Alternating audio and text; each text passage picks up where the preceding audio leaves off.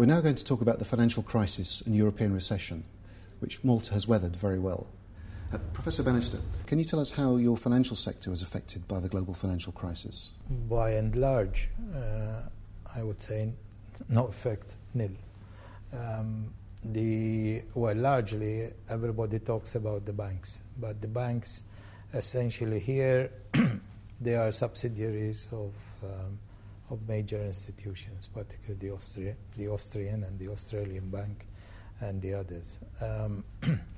And basically they're doing trade finance and investments on behalf of the parent.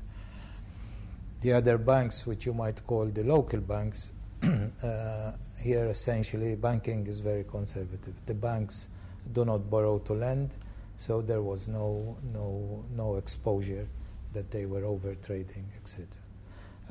What happened, which is what happened in any country, and that's where I said, well, in an indirect way, so to speak, that obviously they had investments, and obviously the value of the investments went down. Now, fortunately, that is recovering. So for a period, obviously, their profitability, because the value of the investments, their balance sheet had to be looked at, but the situation has improved.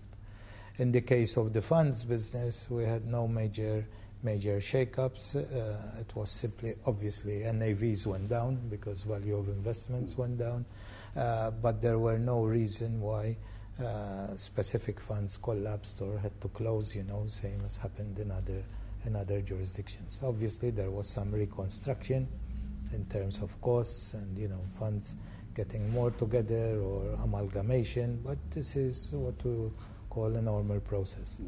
What about the economy as a whole? How was that affected by the financial crisis globally? Did it affect Malta very much? In terms of the financial sector, no effect. What about the wider economy? The wider economy obviously clings on to the major trading partners, the UK, Germany and Italy. Obviously that suffered. The government created restructuring programs, particularly based on training. So when these countries come out of the recession, the companies here would be ready, leaner, fitter, more competent, because you don't train people to keep producing the same product with new machinery, but to introduce new products and move forward.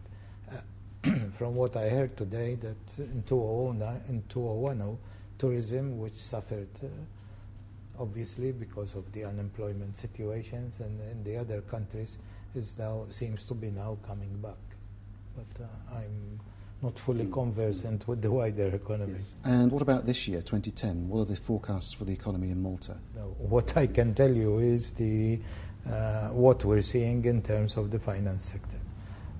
In terms of the finance sector, largely because I can read it much better now through the authorization unit. In fact, I was telling people that for 2010, I'm not looking any further at the authorizations, because I think there is sufficient volume that is coming in that we don't have to worry, at least, and that I'm more concerned about the regulatory development. In particular, these new European institutions now, where CSER, SEPS and CEOPS become authorities.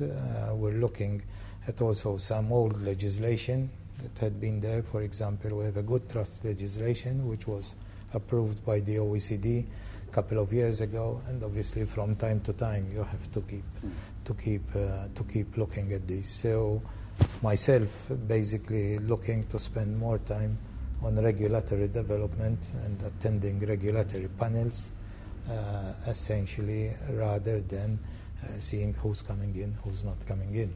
But obviously, if I have to see people, I'm always happy to see them.